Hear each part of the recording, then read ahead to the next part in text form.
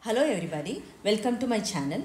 This numerical is A03B44C80 are the points.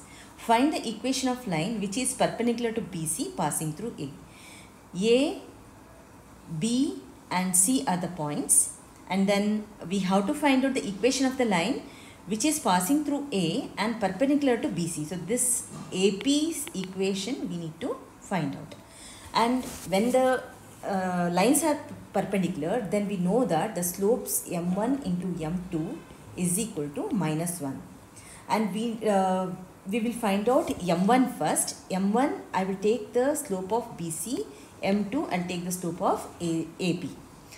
So if you find out m1, that is y2 minus y1 divided by x2 minus x1, and we have this is x1 y1 and this is x2 y2.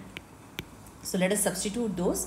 0 minus 4 divided by 8 minus 4, and that will be equal to 4 by 4, that is -1.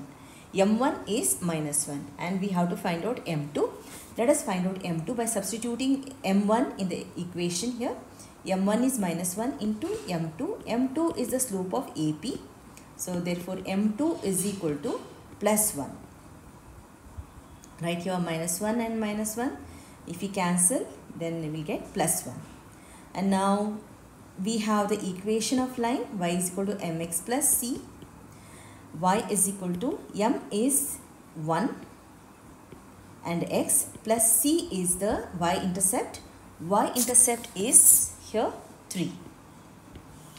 This is y-intercept 0, 3. 3 is the y-intercept. Y is equal to x plus 3. This is the equation, required equation. Thank you for watching. Please do share, subscribe to my channel and like it. Thank you once again.